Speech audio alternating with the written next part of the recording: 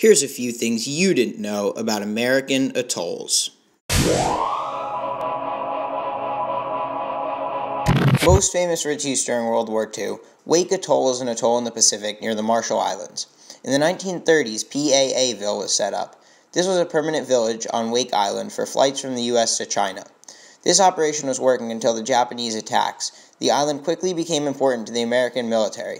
The Japanese took over the island but were bombed by the American Air Force until they surrendered. The atoll remains U.S. territory, and today it is used by the military as well as many scientists.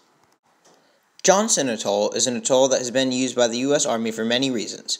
From bio to chemical to nuclear weapons, Johnston has seen it all.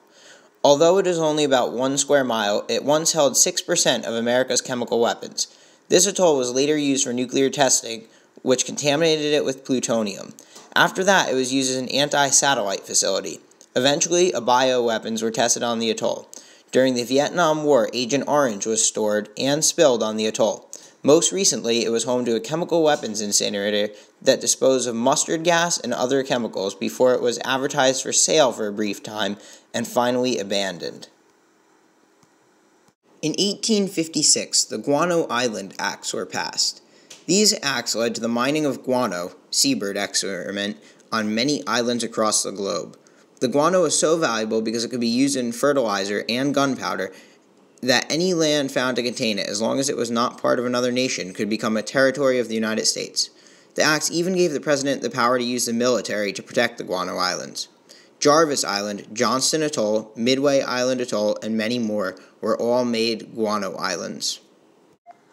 Jarvis Island, one of the Guano Islands, which is only 1 3/4 square miles, has its own cemetery. Although it sounds like something out of a scary movie, it's true. The barren island was home to one man who eventually killed himself. He is one of the 4 people buried in the cemetery. Jarvis Island is now a National Wildlife Refuge area. As you can see, these little islands played a big role in American history. Alright guys, thanks for watching. Please make sure to like, share, and subscribe.